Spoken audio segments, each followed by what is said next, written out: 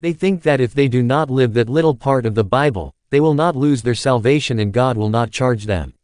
Since the commandment or doctrine is in the New Testament, it is mandatory to follow it. We will be charged for not following what the doctrine of grace commands. New Testament verses on sexual immorality and fornication, in particular. 1 Corinthians 6, 9-10. Know ye not that the unrighteous shall not inherit the kingdom of God? Be not deceived, neither fornicators, nor idolaters, nor adulterers, nor effeminate, nor abusers of themselves with mankind, nor thieves, nor covetous, nor drunkards, nor revilers, nor extortioners, shall inherit the kingdom of God. 1 Corinthians 6:13. Meats for the belly, and the belly for meats, but God shall destroy both it and them. Now the body is not for fornication, but for the Lord, and the Lord for the body. 1 Corinthians 6:18-19. Run from sexual sin. No other sin so clearly affects the body as this one does. For sexual immorality is a sin against your own body. Don't you realize that your body is the temple of the Holy Spirit, who lives in you and was given to you by God? You do not belong to yourself. 1 Corinthians 7:2. But because of the temptation to sexual immorality, each man should have his own wife and each woman her own husband.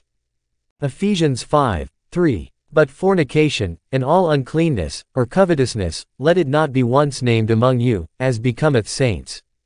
1 Thessalonians 4:3-4. God's will is for you to be holy, so stay away from all sexual sin. Then each of you will control his own body and live in holiness and honor. Matthew 15:19. For out of the heart proceed evil thoughts, murders, adulteries, fornications, thefts, false witness, blasphemies. Matthew 19:9. And I say unto you, whosoever shall put away his wife, except it be for fornication, and shall marry another, committeth adultery, and whoso marrieth her which is put away doth commit adultery. Jude 1:4. I say this because some ungodly people have wormed their way into your churches, saying that God's marvelous grace allows us to live immoral lives. The condemnation of such people was recorded long ago, for they have denied our only Master and Lord, Jesus Christ. 1 John 2:3-4. And we can be sure that we know him if we obey his commandments.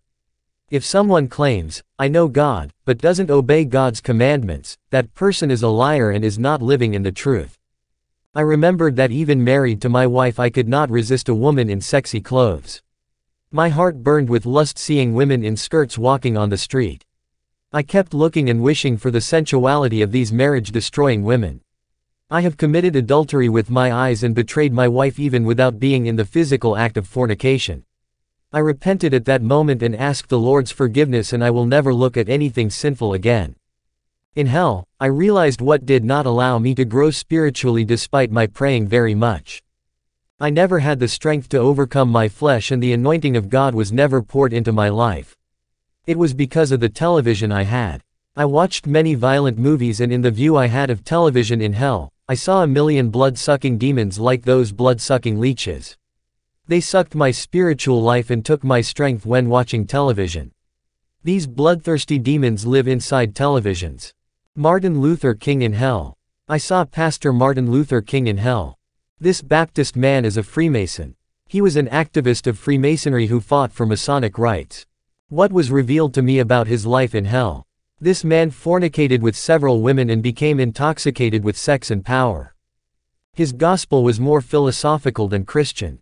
He was addicted to prostitution and never advocated the cause of the gospel, but he fought for the Masonic cause. The Freemasonry that he was involved with also defended the racist cause, but this is to get support from the black population to take power. This Freemasonry wanted its members to come into power using the black population of the United States and to get their ideas popularized, but they never cared about these people. Martin Luther King was also deceived by the same Freemason lodge that he worked for and was used by them to defend the blacks at the time. But Freemasonry itself ordered him killed so that this man did not discover that the Masons were only deceiving the black population about their rights.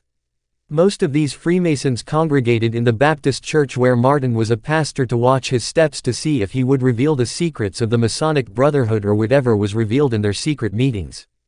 I saw a demon tormenting this man in hell and mocked him by saying, "It was I who used that man to take your life. I went into him and made him shoot you to death." Martin Luther King Jr., an American clergyman and civil rights leader, was shot at the Lorraine Motel in Memphis, Tennessee, on April 4, 1968. King was rushed to St. Joseph's Hospital, and was pronounced dead at 7:05 p.m. Principalities of false religions in hell. I saw in hell several principalities.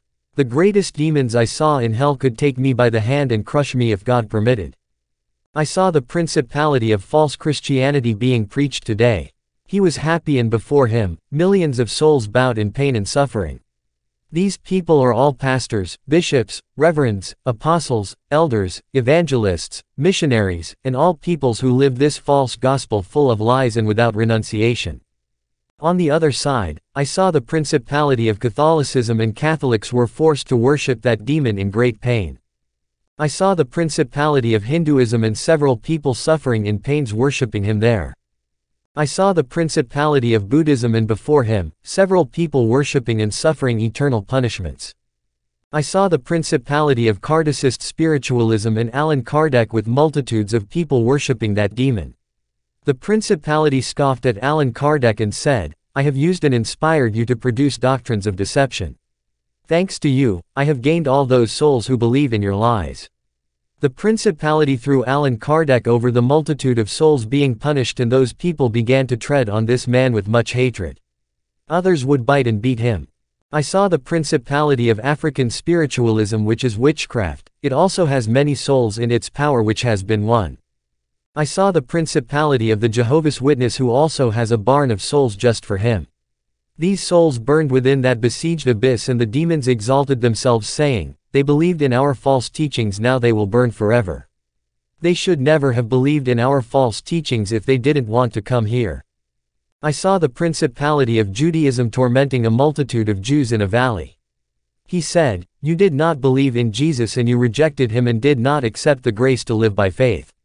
You were still observing the law, and you became a sect." The Pharisees, Sadducees, scribes, and lawyers were suffering in this valley.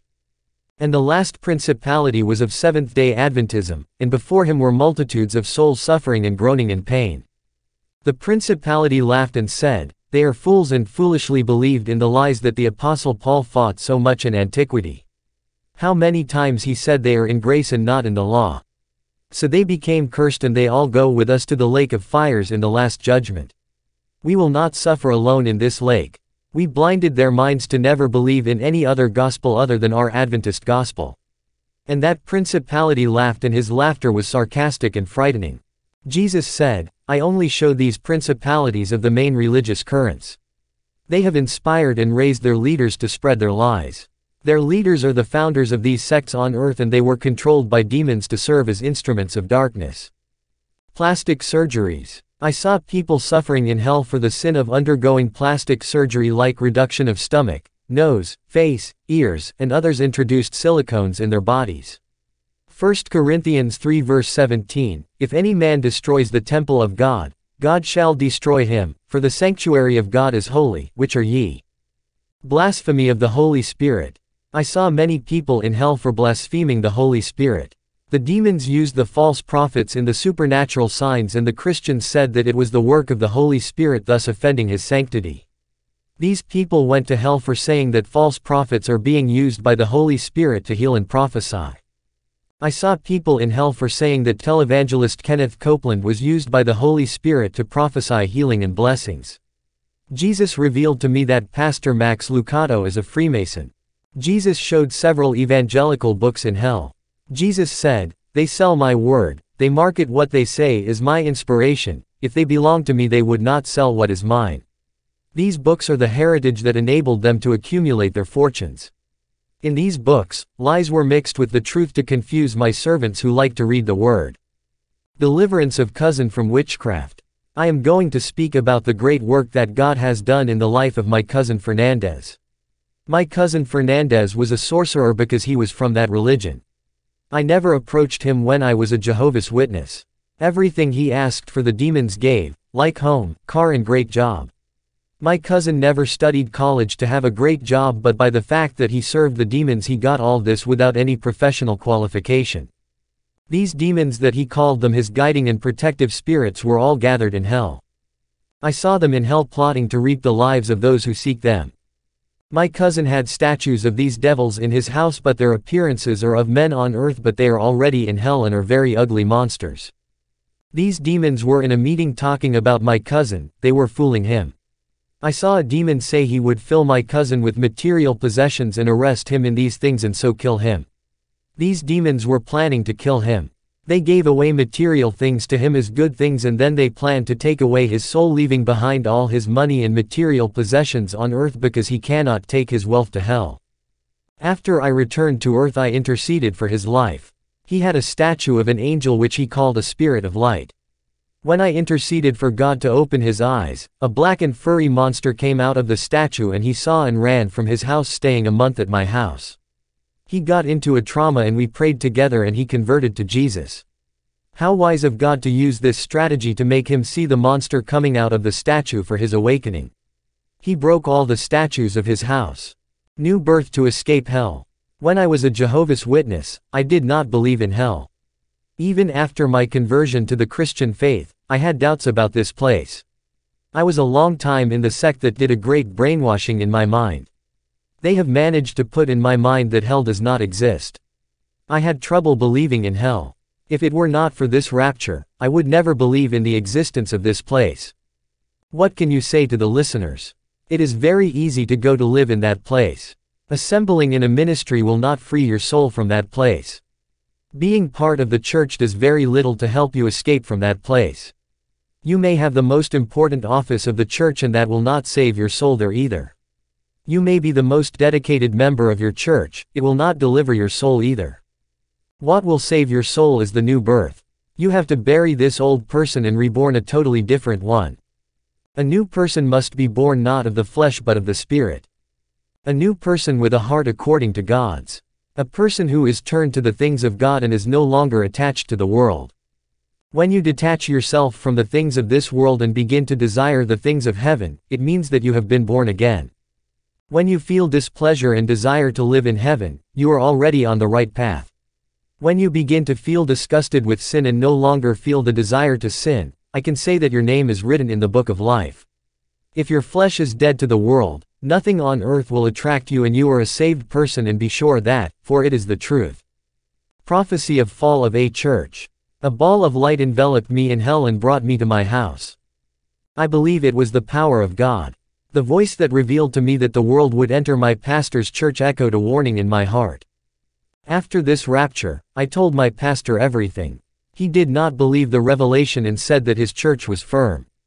He said the revelation I had is for the fallen churches and does not fit with his church. He believes that this vision of the world entering the church is for another church. At that point, he is right, for my vision did not match the reality of his church at that moment. All the members were praying and sanctified. I believed that the vision was future. God was warning my pastor so that the ministry would not fall. The pastor ignored this revelation and did not warn the people. A year after this vision, the church fell from the faith and everything was fulfilled just as the voice told me. The pastor was the first to fall from the faith and began using church money to buy a house and a car. He began to forbid me from preaching against sin. And I said I can only preach what God wants. He offered me money to preach his gospel. My pastor did not want his flock corrected. He noticed my serious way of behaving with the truth. I rejected his money not to preach what he wanted. After I was caught up in hell and saw the torments, I would never do such a thing as to hinder the work of God. I will not be judged innocent if I became corrupted after what I have seen in hell. I left the ministry of my pastor for being forbidden to preach what God wanted. I asked for the blessing of my pastor to leave without any grudges. He said that I betrayed him and threw a curse at me. A few months without a ministry, I walked in several churches in search of a place to congregate. All churches had their philosophical doctrines based on the theology of healing, financial blessings, and self-esteem. I could not stand these teachings and continued to visit these churches. I began to pray to God for a serious church. Jesus said, "Servant, there are no serious churches in this place. You can start with a serious church in this place, take the initiative to restore the true gospel in that place." I talked to my wife and we opened a church that speaks of the truth that is denied in many ministries. I close my testimony and may Jesus enlighten every life that hears me. Amen. A former Jehovah